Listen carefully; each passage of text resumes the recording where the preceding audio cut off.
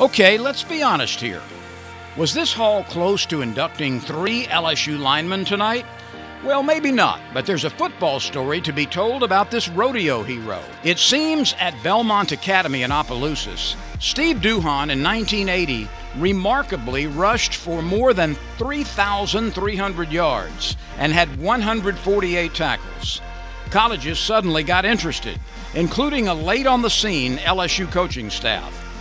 Duhon showed up at LSU, and as someone who had been wrestling steers since he was a kid, football was a piece of cake. But after a freshman year in football, in which he played every game in 1981, his love for leaving the chute and taking down steers was too strong. So anyone that rodeoed at that time can tell you how great a cowboy that Steve Duhon was. Steve was not just a bulldogger. He won 3 world championships in steer wrestling, but he could rope, he could steer rope, he could team rope. He was in the timed event championship, and anybody could tell you about how great he is at being a cowboy.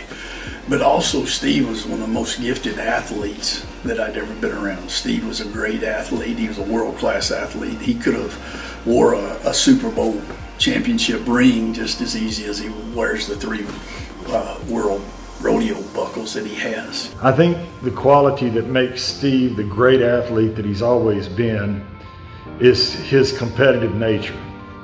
As long as I've known Steve, he enjoys competition and he plays to win.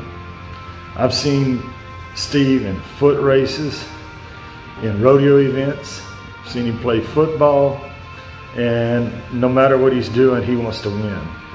I've seen him in horseshoe matches, I've seen him bowl, and he approaches all those things with the same intensity. He likes competition and he likes to win. He turned professional and began to win and win and win some more. It qualified him for the famed National Finals Rodeo 8 times, and he captured the World Championship in 1986, 1987, and 1993. Along the way to his 1986 title, he established an NFR world record run of 3.0 seconds. That mark stood for 15 years. I tell people that Steve has ice water in his veins. The more the pressure, the better he likes it.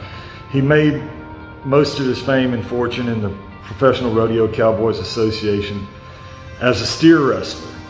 But I can assure you, there are a lot of people in other events, for example, the calf roping and the team roping, who are glad that he didn't hone in on those events, because he was just as tough and just as skilled and just as athletic in those events as well. Steve Duhon was one of the greatest steer wrestlers of all time. He had all the great qualities of a great champion: speed, athleticism, ability, agility, horsemanship. He was a great friendly rival. I think we pushed each other to be better. What a great testament to you and your family, Steve. Congratulations, proud to be your friend. What a well-deserved honor. There's something about tackling football players and wrestling steers that seems to have a lot of similarity. But there's no question why tonight the Hall of Fame inducts its 2nd world champion cowboy. He knew what he enjoyed doing, and he put in the work to make himself a superstar. He's already in the Pro Rodeo and the National Cowboy Hall of Fame, and now it's our turn to say welcome. Ladies and gentlemen, Louisiana Sports Hall of Famer, Steve Duhon.